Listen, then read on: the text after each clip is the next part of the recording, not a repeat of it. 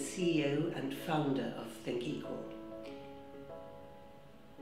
All cycles of violence have the same root cause, the discriminatory mindset, which ascribes lesser or no value to the other.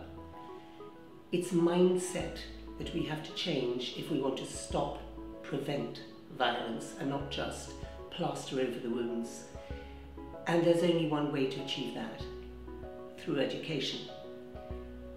Think Equal's mission is to achieve a global system change in education, bringing what we call the missing subject of social and emotional learning as compulsory, and from the earliest years, when neuroscientists tell us that children are still cognitively modifiable. And that window is between 3 and 5 years of age. That is when we have to lay the foundation for the next 80 years.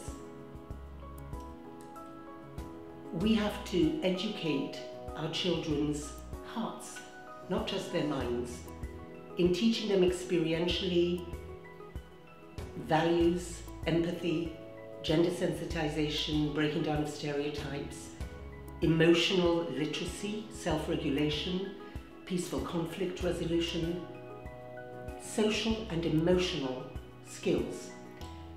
And we have prepared our program together with thought leaders in the field.